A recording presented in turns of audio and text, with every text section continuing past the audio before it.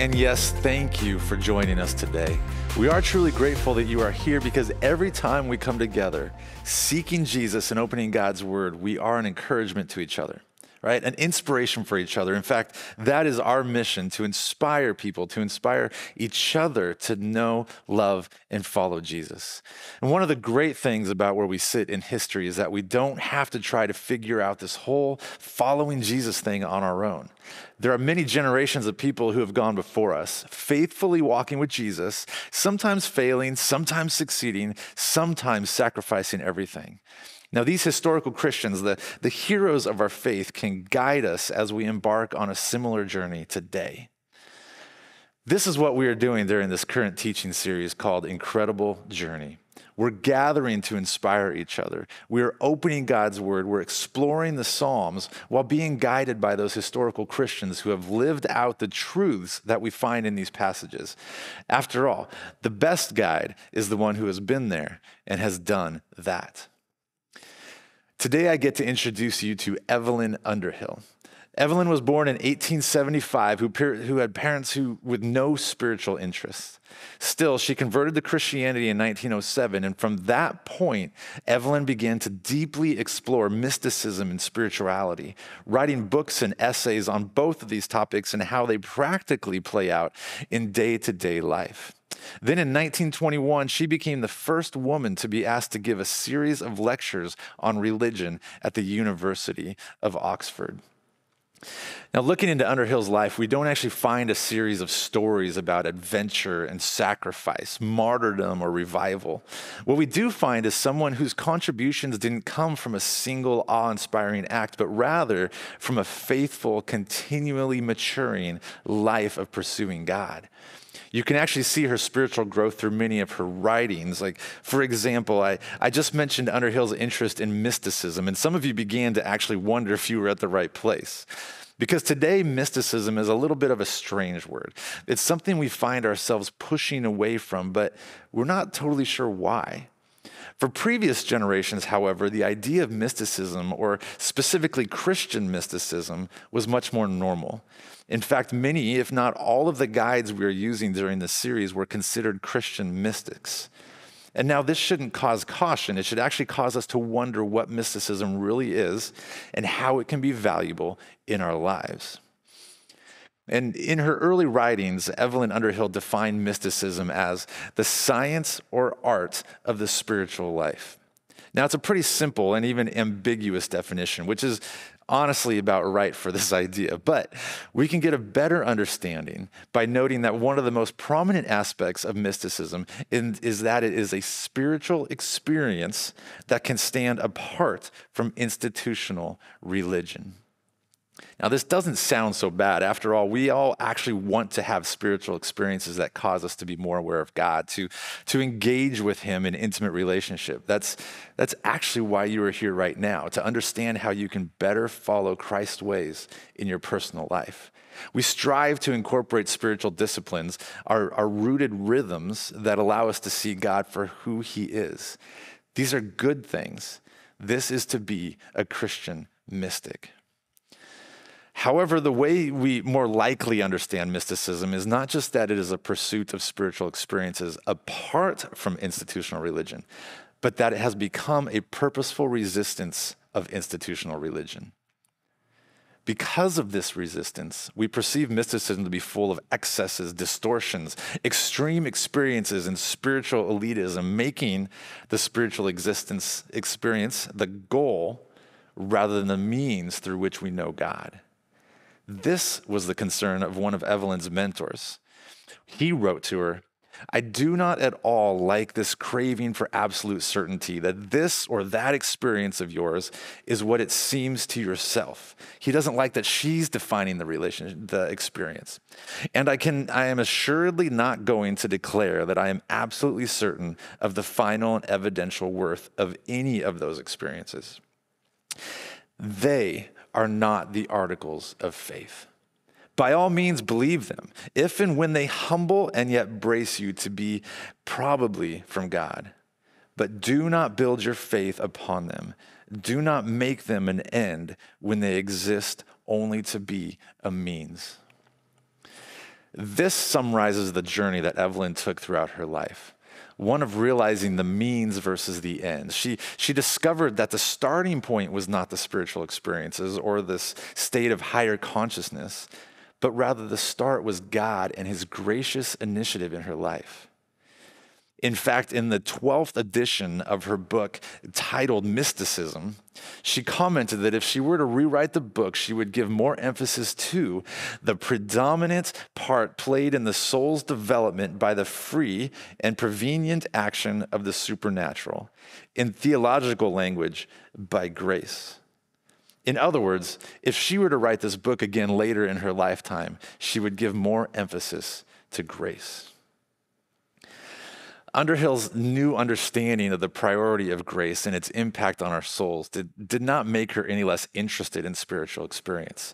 Her understanding of grace actually made her more attentive to the work of God as the foundation for these mystical experiences.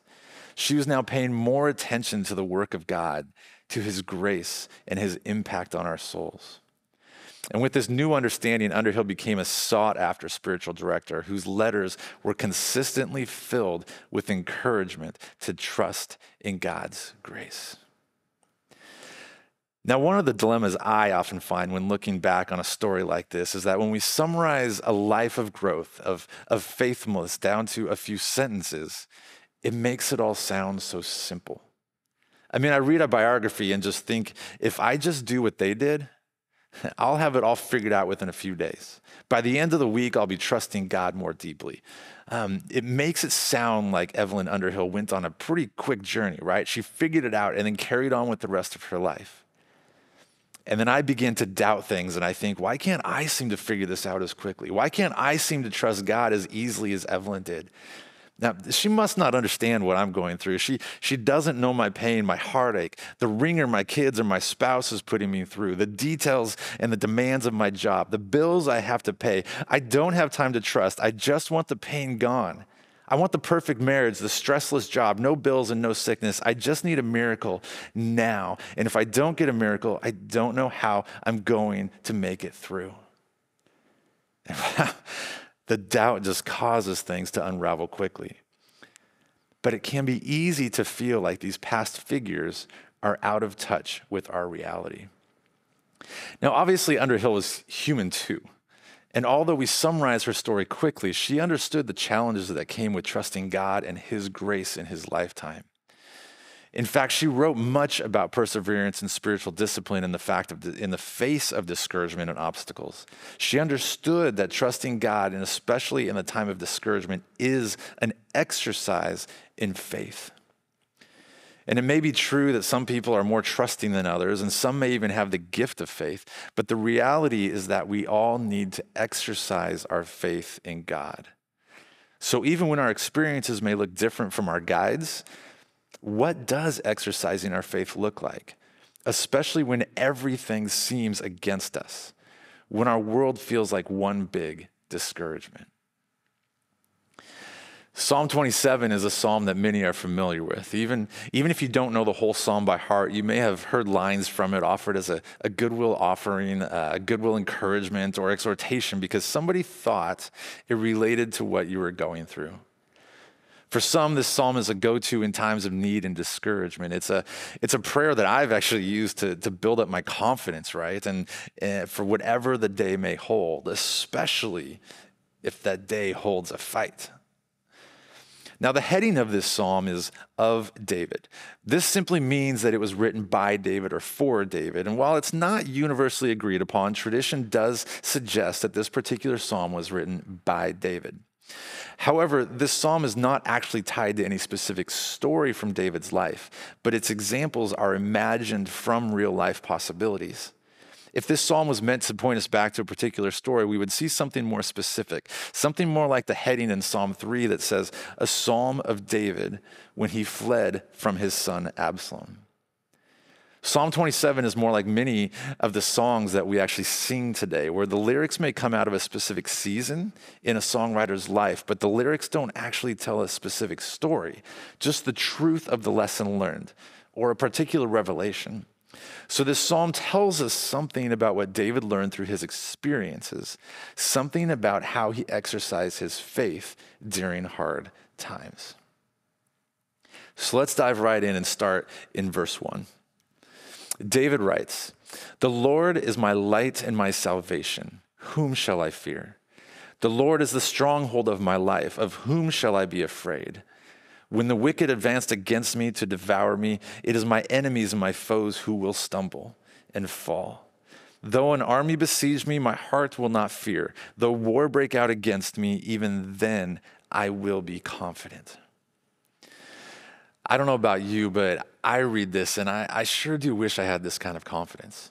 David must have had some special gift to be able to say these things. Well, no.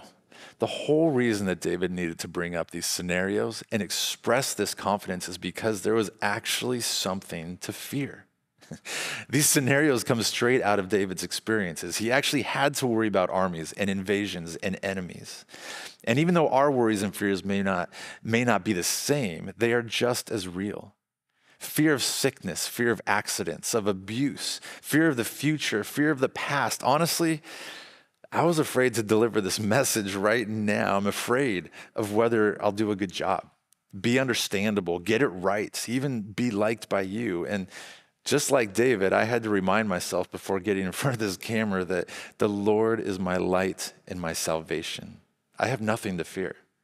Even if I am misunderstood, and even if I am disliked, even if my words get all mixed up, I will remain confident because I'm good enough and I'm smart enough. And doggone it, people like me. Well, maybe that's not exactly what's being said here, but the first thing we do see is that we exercise our faith by affirming what we know to be true.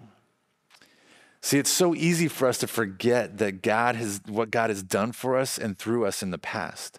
But one of the first things we must do in times of discouragement, in times of fear, even when we don't feel like it, is to remember what our God has done and remind ourselves that we can be fearlessly confident in our God. We don't do this to pretend like there's nothing to fear in this world.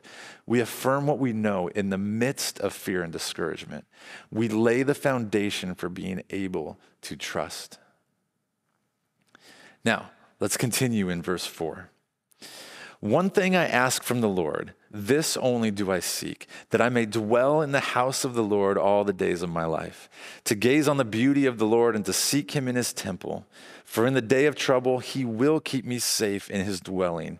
He will hide me in the shelter of his sacred tent and set me high upon the rock."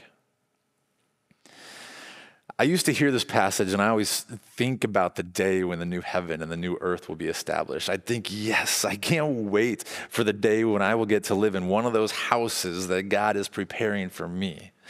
But when you take a little deeper look at this passage, you realize that this idea of living in the house of the Lord is not a future reference, but a now desire.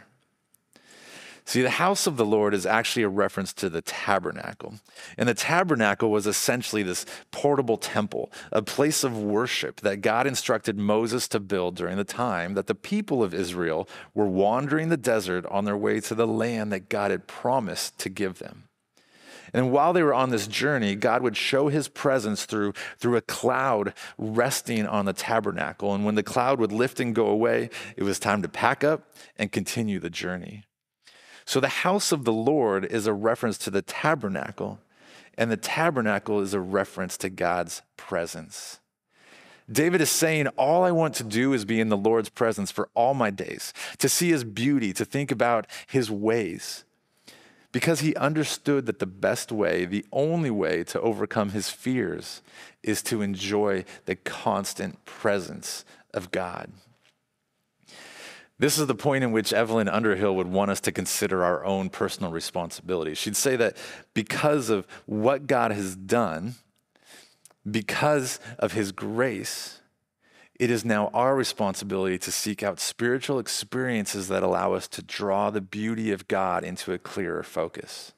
To be in God's presence provides a place of safety, a place of clarity, a place where we don't have to worry about the forces of this world. What David is showing us is that we exercise our faith especially in times of discouragement and fear, by seeking the Lord's presence. So where is your tabernacle? Where can you go to find shelter, even for a moment, from the things that are causing fear? We know we can't ignore life or pretend like the struggles don't exist, but do you have a place that allows you to uniquely gaze upon the beauty of the Lord? Now, I am an amateur hunter at best. It's something I started getting into a little later in life. My oldest son took an interest to all things outdoor when he was about 8 years old, and I've been playing catch up ever since. And now over the years, my expectations of a good hunting trip have changed. I used to be confident that we would put some meat in the freezer, but it didn't take long for that bubble to burst. Now I am confident that I will meet the Lord. I've shared stories with my wife and friends and even the staff about how God has revealed himself to me while sitting on the side of a hill for hours at a time, not seeing a single animal, but knowing that I saw the Lord in his beauty. I was hidden in the comfort of his shelter, and I came to understand more of his ways and plans for my life. So where is your tabernacle? It could be the mountains or the beach. It could be even a specific room in your house or a special chair. It could be the park where you take your daily walk. It could be within the gathering of friends or, yes, the church building. David is suggesting that there are times in which we need to step aside from the fearful distractions and come under the shelter of our Heavenly Father.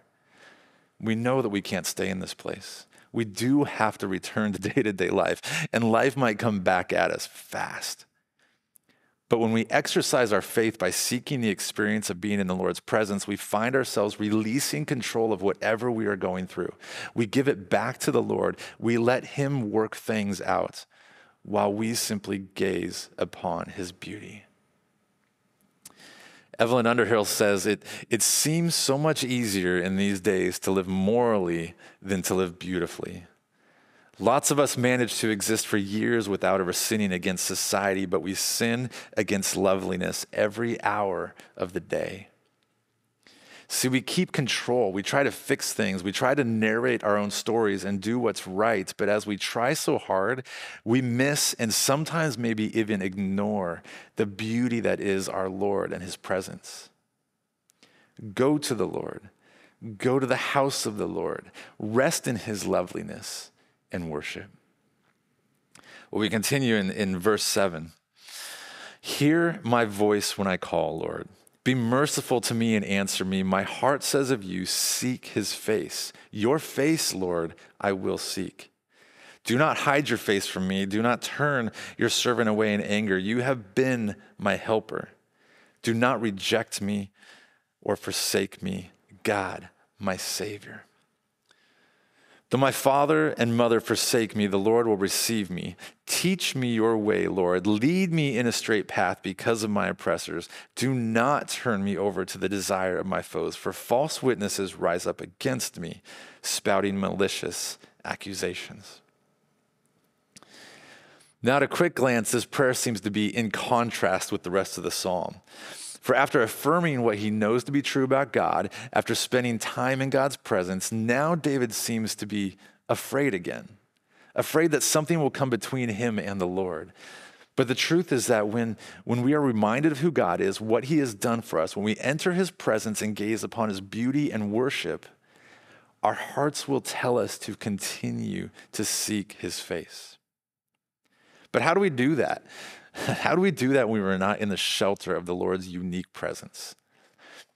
Because see, when we seek experiences that give us a clear vision of God, we know that he is there. His face is not hidden. We know that he has not rejected us. We know that he has received us. But when we are living daily life, this world has a way of casting doubt, causing us to wonder if God is still there. During these times, we exercise our faith by redirecting our attention to the Lord. Notice that David's prayer here is not a remove me from this situation now prayer. He's not asking for comfort or peace. He's asking God to not turn his face away so that he can learn the ways of the Lord. And when David says, lead me in a straight path, he is asking for steady progress, not for a quick fix. This steady progress recognizes the distractions along the journey and redirects our attention onto the Lord's face. It takes our eyes off of the setbacks that tempt us to quit and fixes our eyes on our light and salvation. I really can't count the number of times that I've prayed for a quick fix, an instant resolve to a situation that I found myself in. On occasion, I do believe that God has answered that prayer, but most of the time I hear God saying, I could do that. I could fix this situation, but then you wouldn't see me. I'm not really sure that I like this answer. I don't like it when he says this. I feel like I would see him in the big miracle that fixes everything right now. I'm pretty sure that if he snapped his fingers and displayed his power, I would be on my face worshiping right now, right here. But okay, God, let's go with your plan. Just tell me what it is. Give me the instructions. What is on the to-do list so that I can check off the items that will assure that I see you? What do I have to do to change my situation? Well, we come back to verse 13, and it says, I remain confident of this. I will see the goodness of the Lord in the land of the living. So again, I might be tired, I might be worn down, unsure, and afraid, but I remember what the Lord has done. And I still have confidence that I will see the Lord. I still have confidence in his goodness. So, again, what do I need to do? Wait for the Lord. Be strong and take heart. And wait for the Lord. Wait. Just wait. It sounds kind of simple, I know, but many of us don't wait well, right? Are we there yet? Are we there yet? Are we there yet? We wait with this impatience. All right, God, I've waited like for an hour. I guess I'll go take care of this mess. I'll clean it up myself. We wait by trying to tidy up reality, by trying to fix things that aren't ours to fix. My wife once said, you can't Febreze the crap out of the manger. And yet, we still try. We still try to clean things up. We still try to make it smell better. We still try to make it look better, even seem better. But instead, we just make the mess worse. We make the piles bigger, the valleys deeper, the heartache more painful. And then God says, are you ready now? Just wait. Wait by affirming what you know to be true. Wait by seeking the Lord's presence just for the sake of his presence. Wait by continually practicing the redirection of your eyes on our Heavenly Father. For waiting on the Lord, trusting God, trusting grace, exercising your faith is a long journey. Evelyn Underhill reminds us that although we wish it weren't so, saints were not made in a day. We must nurture and strengthen our trust, our faith, through exercises of spiritual discipline and religion. It's a long process that needs prodding and seasons of renewal. It needs quiet contemplation of the revelation of God. And she would counsel us to be simple and dependent. Acknowledge once for all that plain fact that you have nothing of your own. Offer your life to God and trust him with the ins and outs of your soul as well as everything else.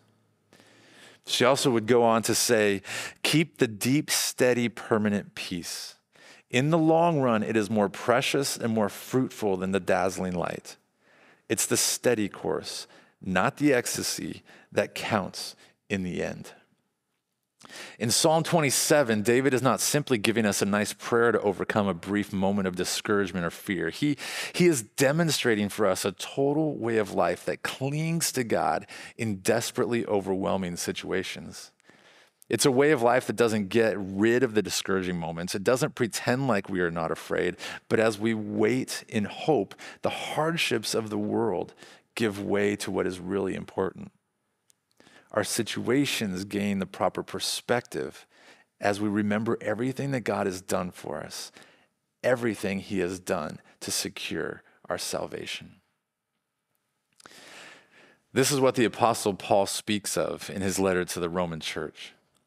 Paul is writing about the sufferings and frustrations we all face. And as we close, I just want to read Romans 8:31 through 9 for you and even over you. Maybe you even want to join me and read it aloud wherever you are at as we affirm together what he knows to be true.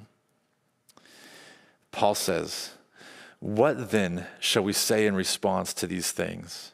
If God is for us, who can be against us?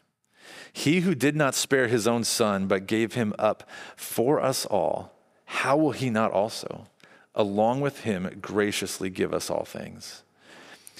Who will bring any charge against those whom God has chosen? It is God who justifies. Who then is the one who condemns?